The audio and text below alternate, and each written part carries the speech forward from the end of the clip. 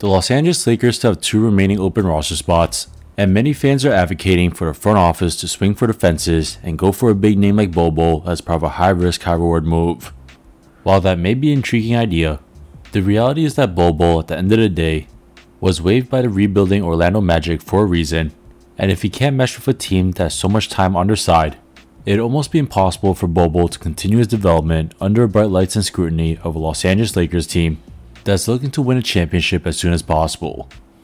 That doesn't mean the Los Angeles Lakers shouldn't look to continue with their theme of going younger, but at the very least, they should be looking to fill in their remaining roster spots with polished talents who would be able to not only impact the game immediately, but are also able to contribute with very little margin for error at the same time as well.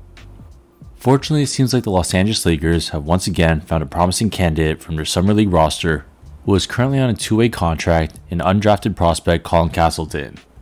Since the moment he was signed immediately following the draft, it was questioned as to whether or not Colin Castleton's fundamentally sound, well-rounded game on both ends of the floor would be transferable at the next level where it's more physical. It's a valid concern because he'll be going up against older and more stronger centers, but from our small sample size so far, Castleton's most definitely trending in the right direction in just his first actions as an NBA player. Not many are aware, but Colin Castleton has already shown plenty of flashes of being the most complete player of his draft class, coming fresh off a couple of Summer League performances where he absolutely stuffed the stat sheet and put up 18 points, 8 rebounds, 6 assists, and 4 blocks against the San Antonio Spurs, and then followed that up with 13 points, 7 rebounds, 6 assists, and 1 block against the Golden State Warriors.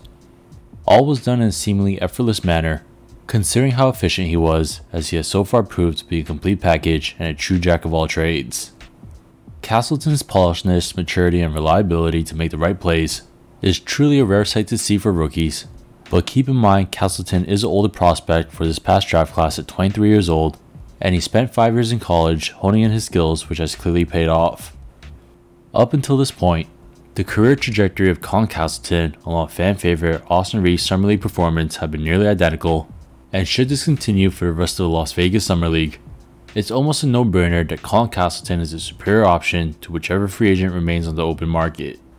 The scary part is that Colin Castleton might just be getting started, considering several of his teammates haven't been doing him any favors of knocking down the long-range ball, specifically teammates Maxwell Lewis, the Lakers' 40th overall pick, and the Lakers' 17th overall pick, Jalen Hood-Schifino. Clearly, Castleton has still been able to find a way to be more than impactful, and he makes the most out of every single possession, which is exactly what we'll be discussing in today's video. But on top of that, we'll also be advocating as to why Colin Castleton must be the Lakers' top priority as one of the front office's remaining signings to complete the roster. Additionally, we've already touched upon the reasonings as to why Mason Plumlee might just be the most accurate player comparison out there for Colin Castleton, but in just a matter of a handful of Summer League games, such a player comparison might have been a severe understatement, and it may already be time to upgrade what Colin Castleton's ceiling could be. But before we get into what Colin Castleton's new player comparison should be, let me know down in the comment section below how would you like Rob Pelinka in the front office to finalize the roster. Before we even talk about Colin Castleton's highly underrated playmaking abilities, as a legitimate point center capable of running a team's offense for short spurts as a secondary playmaker, fans who've seen Castleton in action would have to agree that's a refreshing sign to see a 7-footer wearing the purple and gold, who also happens to possess a soft touch around a basket. Last season, the Lakers started out the year with above-the-rim athlete Damian Jones, and immediately he got yanked out of rotation due to his lack of fluidity to his game, his underwhelming decision-making, and one-dimensionalness as strictly a rim runner who aspires to be a floor spacer. Not having a soft touch around a basket has really backfired on the impact of many past Lakers centers, not only Damian Jones, but Andre Drummond along with DeAndre Jordan as well. Colin Castleton, on the other hand, on top of his lanky and athletic 6'11" frame with a 7'4" wingspan, he has an impressive back-to-the-basket game, which he should be able to get off against most opponents, and his soft floaters makes it even more difficult for defenses to contain him. Colin Castleton provides a nice contrast to the most recent signing of Jackson Hayes, who is more of an athletic, jump-out-of-the-gym athlete who plays a frantic pedal-to-the-metal pace, for better or worse, and is still very much prone to making poor decisions on the court. With Castleton, he provides an additional dimension as a dangerous roller to the basket who opposing teams would have to consider as not only a lob threat, but someone who could stop and pop, and most importantly, track down his open teammates who might have the better look. Having a young, lanky, and quick center like Colin Castleton paired alongside LeBron James and Anthony Davis is going to lead to plenty of quality looks for the incoming rookie, but the fact that Castleton is extremely comfortable operating as a secondary playmaker will only further enhance his impact on his team with how he can elevate whatever unit he's on the court with. That's how Mason Plumlee was able to make a 10-year career without needing to have off-the-charts athleticism, a vast offensive bag, or being a defensive juggernaut. His playstyle is simplistic as he sticks to his bread and butter, all while using his well-rounded game to fill in whatever holes are needed to be filled by his team. As mentioned at the start of the video though, just from what fans have been seeing from Castleton during Summer League so far,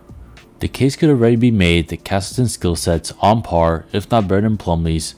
especially if we were to compare with them coming in as rookies. With that said, there's plenty of reason to believe that Colin Castleton, if he's able to not only sustain this level of production, but become even more dangerous with more weapons around him, there would definitely be a world where a young Marc Gasol would make for a better player comparison for the ceiling of Colin Castleton as opposed to Mason Plumlee. For one, Castleton's back-to-the-basket game and footwork is an overlooked area of his game that allows him to generate quality looks on offense against a mismatch just like Marc Gasol would do and unlike Mason Plumlee. For most, if not all, of Plumlee's career, he's strictly been a rim runner whose only other source of contribution is cleaning up the glass on second chance opportunities. Lakers rookie Colin Castleton has already proved his offensive bag is well beyond that because he already possesses a post-game mid-range jumper and is able to manipulate his defender with a soft touch around the basket. Then obviously Castleton's strongest attribute that he shares with Marc Gasol would be the fact that both are a rare breed of playmaking point centers who can run a team's offense at the top of their key, not necessarily at the level of Denver Nuggets superstar Nikola Jokic, but they're both good enough to the point where it really wreaks havoc on the opposing team's defense with how they're able to look over the defense and exploit every miscommunication on the floor. Pair an underrated and overlooked playmaker like Colin Castleton alongside high IQ superstars of the likes of LeBron James, who made great strides as an off-ball contributor this past season, and an Anthony Davis who the front office reportedly discussed playing more power forward again. Castleton would be in prime position to catch opponents off guard for inevitably sleeping on the undrafted 23-year-old prospect. So let me know down in the comment section below, do you believe Colin Castleton should be Los Angeles Lakers' next signing as a backup center behind Anthony Davis and Jackson Hayes? If not, who do you guys want to see the Lakers sign to complete their roster? But that's it for the video. Take it easy, guys. My growth and just getting better. On draft night, if your name didn't get called, was this where you wanted to end up? Was that already in your mind before that, or was that kind of more of a spur of the moment thing? Yeah, we had talks about it before. My agent, I just talked to him about landing spots if things didn't go as planned, like getting picked or drafted. So we had talks about that. There were opportunities, but I wanted to come here and be a Laker, so that was just the biggest thing for me. Through Aaron, did you talk to Austin at all in the pre-draft process, just about that process in general and the Lakers? Aaron was telling me everything Austin went through, his whole process, and I kind of like shadowed that a little bit, going through my process, working out with the same trainer, same regimen, stuff like that. So just learning the same process he went through and what he's about to earn and stuff like that. So